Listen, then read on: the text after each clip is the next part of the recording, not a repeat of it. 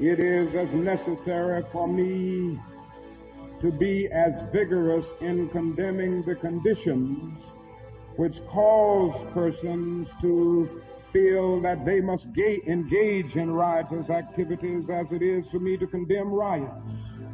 I think we've got to see that a riot is the language of the unheard. And what is it that America has failed to hear? I think America must see riots do not develop out of thin air.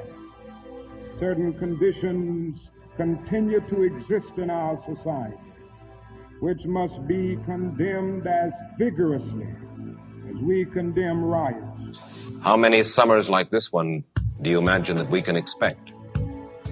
Well, I would say this: we don't have long. The mood of the Negro community now is one of urgency, one of saying that we aren't going to wait, that we've got to have our freedom. We've waited too long. So that I would say that every summer we are going to have this kind of vigorous protest. My hope is that it will be nonviolent. I would hope that we can avoid riots because riots are self-defeating and socially destructive. I would hope that we can avoid riots, but that we will be as militant and as determined next summer and through the winter as we have been this summer. In the final analysis, a riot is the language of the unheard. What is it that America has failed to hear? It has failed to hear that the plight of the Negro poor has worsened over the last few years. It failed to hear that the promises of freedom and justice have not been met. It has failed to hear that large segments of white society are more concerned about tranquility and the status quo than about justice, equality, and humanity. And I think the answer about how long it will take will depend on the federal government, on the city halls of our various cities, and on white America to a large extent. Hi, I'm Dr. Eric Claville, and thank you for joining us for this edition of the Claville Report, where we will talk about protests to policy. What was gained from the summer of 2020? You've just listened to a montage of clips from the late, great Reverend Dr. Martin Luther King Jr., where he was discussing the reasons for civil unrest. He was also discussing in various speeches and interviews by the Kaylin Civic Academy the advantages and the disadvantages of civil unrest. And during that time period, you'll notice that the word riot was used interchangeably, but we're calling it civil unrest here on the Claville Report. As we take a look at the summer of 2020, protest to policy, what was gained from that summer?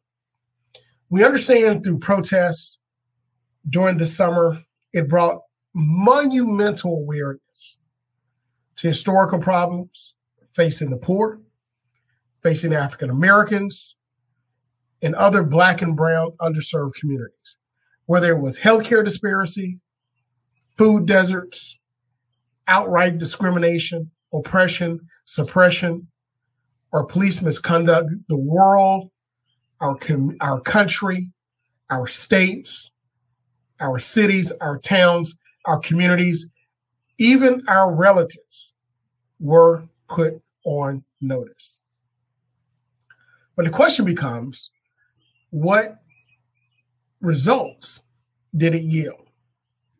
Now, let's talk about what actually took place during the summer and what were the historical and disparities that we were made aware of, we were put on notice of.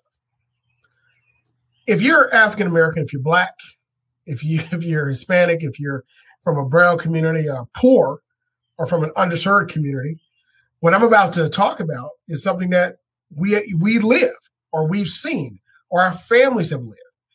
You know, I always say that even if you have certain advantages as African Americans, you know, which some of us have, and, you know, we grew up to a certain degree, our children now have a lot more, you still had somebody in your family who was experiencing these types of disparities this type of discrimination, this type of oppression, suppression, this type of ignoring or the ignoring of their problems if it wasn't you. The summer of 2020 hit us fairly hard. It really started in March of 2020. I like to call it the winter. The spring, it started the spring, but it felt like a winter because that's when a chill came over our country, came over our communities because of COVID-19. Not because we haven't dealt with these before, and I'm not going to go into it or belabor the point because we know we've discussed it on the Claville Report. We've discussed it on Lovisa and Claville. For those of you who listen to our radio program, Stay with the Water, or hear our commentary, the Claville Report, on Another View with Barbara Ham-Lee, where we first started as a commentary, you know that this virus metastasized and was allowed to run rampant because of bad policy. Okay? Very bad policy. Bad policy by the former president, bad policy by individuals in the Congress, representatives who were elected to protect their communities, but were more loyal to a one-term president, allowed this to run rampant. This is what happened. So we know that this wasn't something that started over time, but it was ramped up and was allowed to run wild because of bad policy.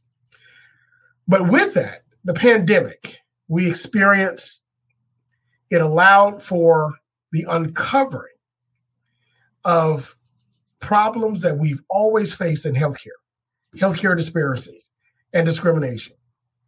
In other words, when the money stopped flowing, when the resources stopped flowing, when the ability to buy and sell, travel to and fro, work, and the ability to even barter for a living was no more. We saw who had and who did not.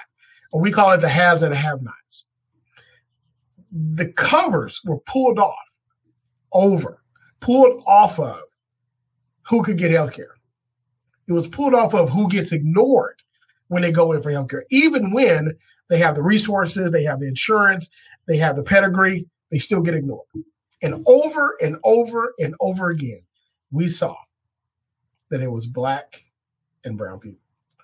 I remember a story of a state representative in one of the Midwest states who basically had to go to several hospitals and basically was not going to be seen unless she stated, I am a representative. In other words, she had to hold her position up to say, you're going to serve me.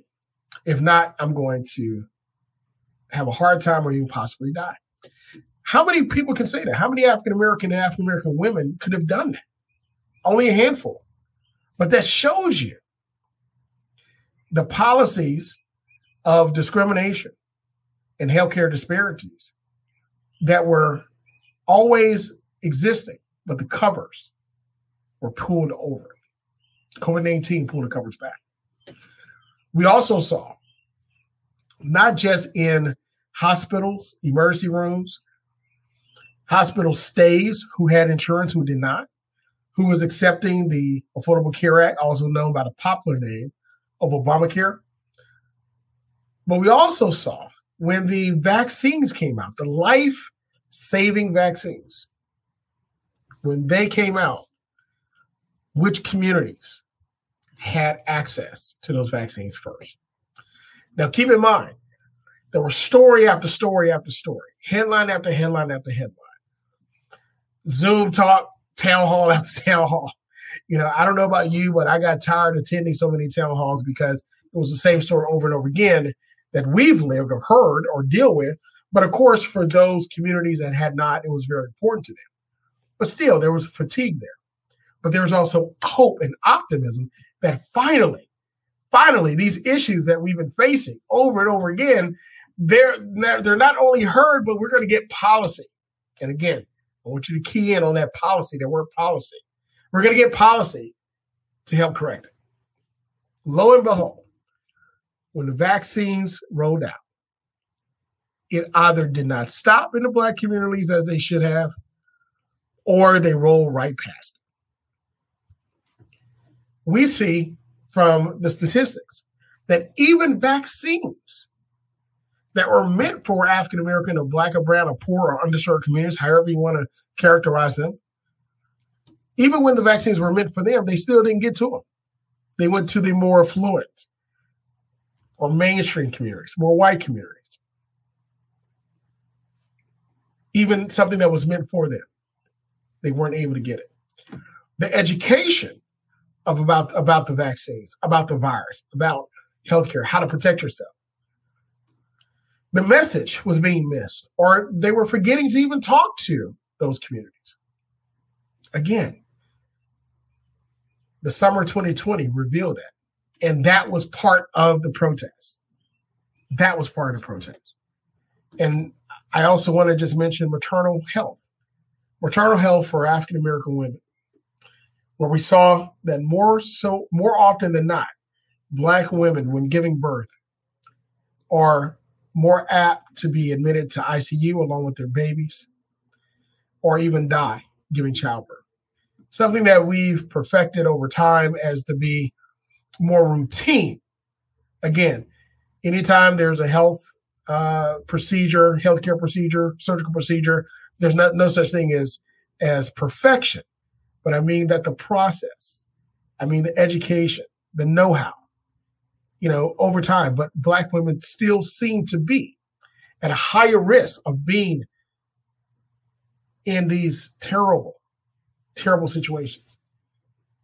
And I would just like to pay homage to the Black women who were purchased as property, as slaves, by the father, who we know today as the father of gynecology, who experimented on those women for the sake of better procedures for all women, but it seems that only white women and women who have access and privilege are getting the advantage of these procedures. But I pay my respects to those women who bear the greater pain, who bear the greater burden that was thrust upon them involuntarily, but they paid the price. So I pay my respects to them. So when we talk about protests, we talk about the disparities of healthcare, discrimination. We also now are forced to look at, we were forced to look at discrimination in employment. When the summer of 2020 hit, COVID-19 pushed people out of their office. They pushed people off of their jobs where they were making minimum wage, what we call just getting by wage, or staying under wage as opposed to a living wage. These individuals were not able to work. Now, thank goodness that the stimulus came through to provide these individuals with unemployment and plus a kicker or bonus.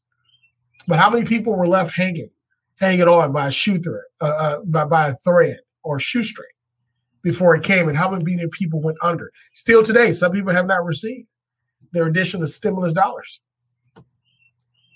And where are they now? How many home foreclosures are waiting to be foreclosed because of the forbearances that were received or the moratoriums that are now coming due? This is what the summer 2020 brought out. This is what protests were about. But also, not just the employment situation where many people were pushed into the gig economy and forced to work as independent contractors without the protections of the workplace for employees from their employers that normally would pay for healthcare benefits, and normally would pay for retirement benefits, and normally would pay for time off, maternity leave, and the like, and pay a salary or a living wage, an hourly living wage.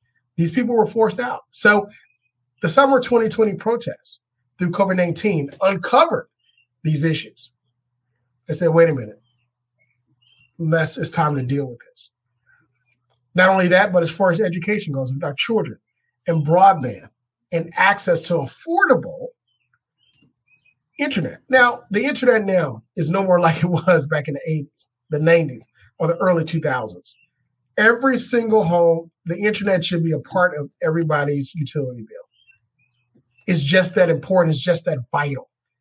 It's like having running water in your home to be for sanitation purposes. You got to have it. it's common sense policy now that the summer 2020 uncovered. Now, these seem to be small things, but these issues impact our lives every day, and we saw it. It came about in 2020. But what galvanized Black Lives Matter in education, Black Lives Matter in corporate America, Black Lives Matter in voting, but Black Lives Matter period when it comes to police misconduct. This is what pushed the world to the streets, the world to stand up and take notice. Not just the United States, not just in Minneapolis with the murder of George Floyd, which now we can now call and blame on former officer and now convicted felon Derek Chauvin. The vigilantism against Ahmaud Arbery, the bad police work and police misconduct and murder of Breonna Taylor, the false allegations, again, against another Black man by a white woman in New York. A man just wanted to watch the birds and just simply ask someone to please follow the rules. All of this was uncovered. And keep in mind, in the trial in the George Floyd for justice, the trial of state versus former officer Derek Chauvin, now convicted felon, showed where even initially the police departments and the culture were complicit by not turning over information, changing information, or not putting the full report or the truthful report first. So it was more than just actions of one ruthless criminal officer, but it was a culture that was willing to protect it. The summer of 2020 brought the protests to protest against all of those historical inequities, disparities to the forefront. We marched, we boycotted, we painted streets, we challenged the highest office in the land, we challenged local institutions and departments, we even challenged our relatives who thought differently. But what policy came out of it? Protests are good. And as Dr. King stated in the montage of clips that we just saw by Caitlin Civic Academy, we know that it has its purpose. But the purpose should lead toward common sense policy. I want us to take another look at a clip from NBC News, a historical clip of Dr. King speaking in Atlanta at historical now Ebenezer Baptist Church, where he discussed how you can't expect a strapless man to be pulled up by his boots when he doesn't have any straps. And this is where good policy comes in. Take a look at this clip. As an immigrant, somehow, not easily, but somehow got around it. Is it just the fact that Negroes are black? White America must see that no other ethnic group has been a slave on American soil. That is one thing that other immigrant groups haven't had to face.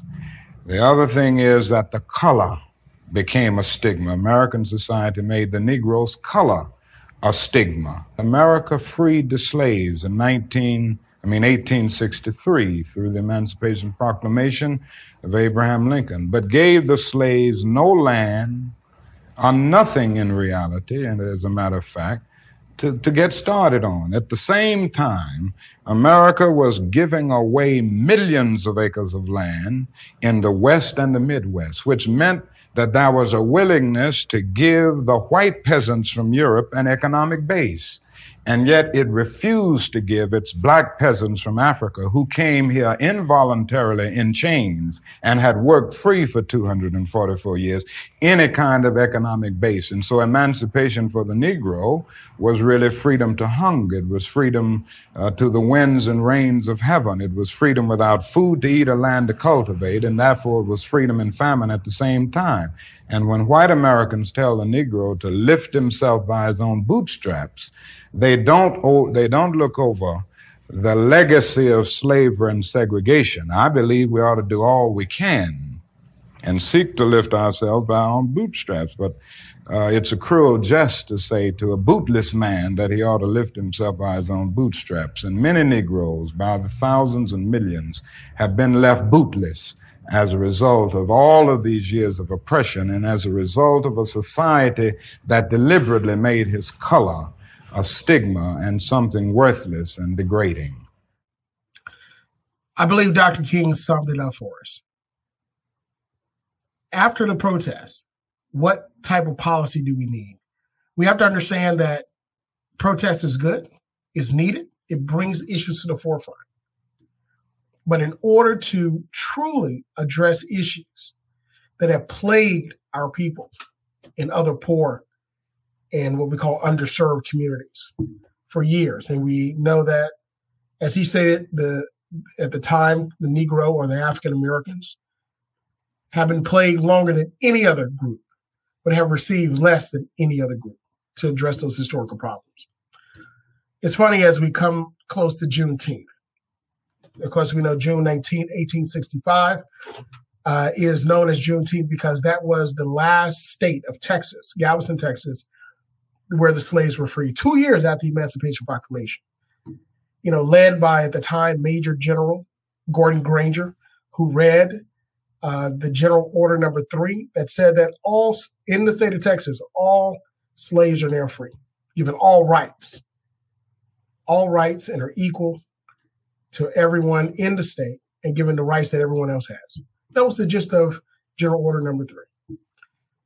But as Dr. King aptly stated, the Emancipation Proclamation, it started good, but of course, with the assassination of Abraham Lincoln and the lack of will, and of course, the presidency of Johnson, and the lack of will by the Congress to move forward after Reconstruction, or during the time period of Reconstruction, to extend it, to enforce it, to enact it, the policies that would have helped to turn the tide over 150 years ago, turn the tide of generations of African Americans who were left to hunger. You know, it was freedom, but freedom for what? Freedom to hunger, freedom to want more, freedom to work tooth and nail under unfair practices like sharecropping, freedom to continue to be objectified by the criminal justice system, by the first, believe anyone white over anyone black, the discriminatory policies of black servant-owned juries. And of course, if you got locked into the criminal justice system, then there was really no way out. The unjust policies, not just the economic, not just the criminal justice, but also the unjust voting policies of Jim Crow, of that era of 100 years of suppressing the right of African Americans to vote by creating these fictitious and ridiculous tests, such as guess how many jelly beans in the jar, or the literacy test, or the poll tax, or the grandfather clause. These ridiculous policies that continue to ignore the letter of the law and the spirit of the law and circumvent it to create bad policies. These are the issues. These are the problems that we still face today. Protests should lead to common sense policy. So let's talk about what that common sense policy is. Let's talk about healthcare. There should be universal healthcare for all basic services in the United States for every single person. Europe has done it for years, and it's worked. You should be able to go to the dentist and have your teeth cleaned twice a year. You should be able to have fillings. You should be able to have routine checks and x-rays of your teeth routinely. That should not cost a thing.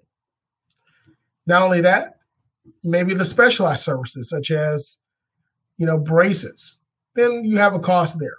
But even that should not cost. That should not be the cost of a very good used car. And now it's approaching the cost of a very economical brand new car. Trust me, we're having to pay those costs now.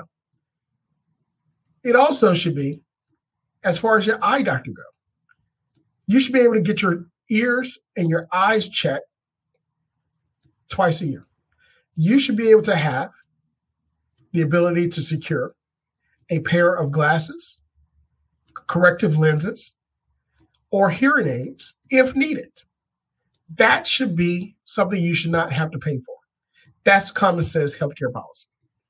When it comes to going to the doctor, you should be able to go to your doctor and receive a checkup once a year. For children, twice a year. If you're an adult, that once a year checkup. You should be able to secure medication of generic medicines for any ailment that you may have that is prescribed by the doctor as needed, and that should not cost you anything. You should be able to go to the emergency room or a community hospital or center and be treated without costing you your future, your life savings, your home, your name in bankruptcy or reorganization because you can't pay a medical bill. That should not happen. That only can happen through universal health care, where we now create a tax structure where everyone pays a fair amount. Everyone pays a fair amount. I like how in Christianity, God only asks for 10%.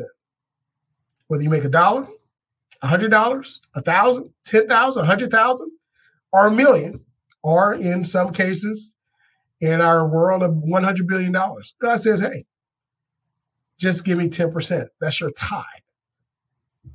And your free will offer, you can give whatever you like, whatever is put on your heart to give for the good. That's it. He didn't have any lawyers having to go through it, writing loopholes and things of that nature. 10%, everyone. That's what you call a flat tax. Flat tax on every single person or corporation, which is also a person under the law, should have to pay. Just a flat tax. Even if it's a progressive tax, it should benefit those who have less as opposed to those who have more because they have less. We shouldn't put the onus on the shoulders of people who are working in the gig economy to support a nation where others who benefit from the gig economy through shareholding don't pay anything or are able to skate around it. Common sense tax policy to pay for common sense basic services of healthcare and education makes sense. It's good common sense. Universal pre-K. If a child goes to school just 1 year earlier before they get to kindergarten, at 4 years old, pre-K, 1 year, just 1 year, the statistics and the studies show the impact is monumental. The ability of that child to learn to comprehend at an age earlier, just by 1 year, to be able to understand sentence structure, to write, to read, to do math, by 1 year can save our country billions in prisons, in police, in social programs, because we have a better educated, and if we look at, again, common sense policies for healthcare, a healthier nation. Investing in school meals that are healthier and not as processed. This helps to help our local growers and increase the longevity and the health, improve the health of our nation. That's education, that's healthcare. Now, let's get to voting. Every single person, when they get their driver's license, should be registered to vote. Or when you turn 18, automatically you register to vote, just like selective service. Common sense. Common sense. You have to go through any long, drawn-out process. Automatically, you are registered to vote. Now, how can you vote? We saw the mail-in ballot system work.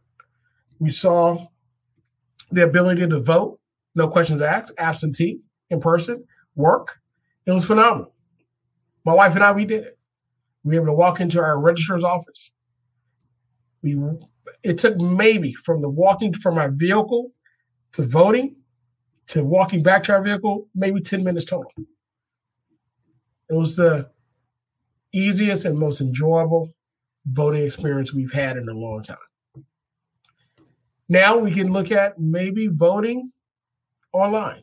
Maybe. We'll see how that plays out. But being able to vote early, being able to be registered as immediate automatically, or when you get your driver's license, just like selective service, makes sense. Common sense policy. Then we don't have to deal with these partisan wars in our state houses and in Congress about elections and election laws and policies that disenfranchise. Do what North Carolina did and move voting precincts, and do what Florida governor just did, sign these restrictive laws, or even Georgia and other places. We don't have to deal with that because protests to good common sense policy makes sense. Let's deal with unemployment. We must pass a living wage. We must give workers the ability to unionize. We must give the ability of workers to have a voice in how the policies affect them. If we do that, we find where workers are happier, they produce more, better quality, and companies last longer. If you have someone within a company or the CEO that earns 400 or 4,000% more than the lowest paid worker, you're going to have problems. You're going to have a have and have not problem, a disenfranchisement that simply can't keep up. We have to start valuing workers, again, as the cornerstone of our country, the people who built and continue to build our country. And finally, trust, accountability, transparency, collective and individual responsibility. This is the way we fix police and community mistrust. We've seen over and over again. We've talked about this before on Lavisa and Claville, on the Claville Report and others, where if you look at the civil and social unrest, what have been classified as riots before, we've seen where these days, week-long social uprisings, civil unrest, which cost damage to property, which cost the lives of citizens, most of them started with an interaction from the police and a man, a black man or woman of color. Think about that. Look at the watch, what we'll call the watch riot. Look at the long, hot summer of 1967, 68. Look at 2020. Look at Rodney King, 1991, 92, I believe. Look at those. And look what happened. Police stop, police misconduct, abuse. Look at George Floyd. It all started the same way. So if it started the same way, then there's got to be a universal problem to fix it. All politics is local, all policing is local. Keep that in mind. All politics is local, therefore all policing is local. But it starts by having an honest conversation, acknowledging our mistakes, just like the brass on the stand of the George Floyd for Justice for George Floyd case, where state versus former officer, now convicted felon Derek Chauvin. They had an honest conversation. They got on the stand and said, this is where we made a mistake. This is where one of our own made a mistake. Not all of us, but this one right here. It was wrong. And obviously he's made that mistake more than once. But now there's a pledge to correct it and fix it. Common sense policies leads to good policies, leads to good results, both short-term and long-term. From protests to policy, what have we gained? We haven't gotten there yet, but these are the proposals that I believe will help us to get there if we implement them. Thank you again for joining us for this discussion on the Claville Report. Join us next time as we bring and discuss current issues from a historical perspective, ensuring that they have an impact today and tomorrow and for generations to come. We'll see you next time.